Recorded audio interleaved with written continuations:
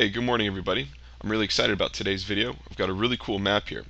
This map was given to me by Yasser Malaika. I'm sorry if I mispronounced your name, Yasser. From Valve, who gave this map to me, who showed this map to me, which is demonstrating the ideal gas law. What we have in front of us is a small container, a small room, filled with particles that are acting like molecules. These particles are, of course, spheres from the game covered in blue repulsion gel. They're bouncing off each other and bouncing around the room. This is a great example and a great way of simulating a gas molecules moving around inside some container. There's some pressure being exerted by the molecules hitting the walls. There's some volume that it's in. It's at some temperature because the particles are moving at some speed, so they have to have temperature. In other words, we have everything we need to study the ideal gas law.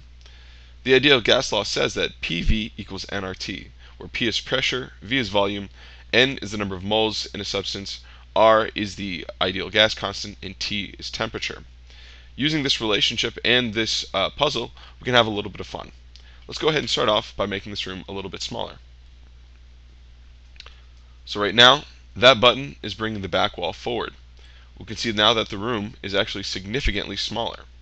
If you were paying attention to the question at the beginning, you would have seen that our initial volume was 82 cubic units. Right now it's at 18 cubic units, so it's significantly dropped. Our problem asks us to find how the pressure at the end, pressure now that the room is smaller, compares to the pressure initially. We're also going to assume that temperature is constant. We're doing that because at the moment it'd be a little bit, first off, it makes it a little bit easier, and second off, there's a little bit of speculation involved with what's going on with the temperature here. If you pay close attention to the molecules as they're bouncing off the walls, we can see that as they hit the walls, they're actually bouncing up. They never bounce downwards after they hit the walls.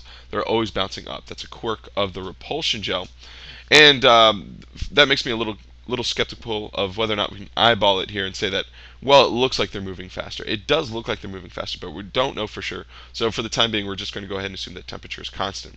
That being said, to find the difference, to find a factor by which the pressure is increased, we'll be doing the final pressure divided by the initial pressure. If we go ahead and plug in, we find that nRT is being divided by nRT, and given that n, r, and t are all constants, we have nRT divided by nRT, which cancels out, and we're left with an initial volume divided by the final volume. That's going to leave us with 4.5. In other words, the pressure in the room has gone up, or it has increased by a factor of 4.5 by making the room smaller. This is a very cool, very fun, very exciting way of showing a different kind of physics inside Portal 2. Portal 2 is not built with thermodynamics in mind. I'm going to go ahead and make the room a little bit bigger. It was not built with thermodynamics in mind.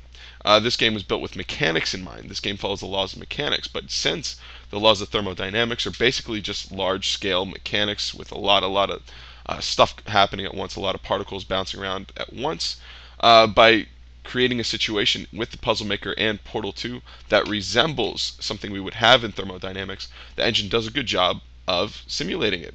It's a very cool, very exciting technique, and it goes to show that the limits of this game at the moment are just the educators or the students' creativity. There's a lot you can do with it, a lot of really neat, exciting ways of having fun in the classroom, and I recommend any student or educator to check it out.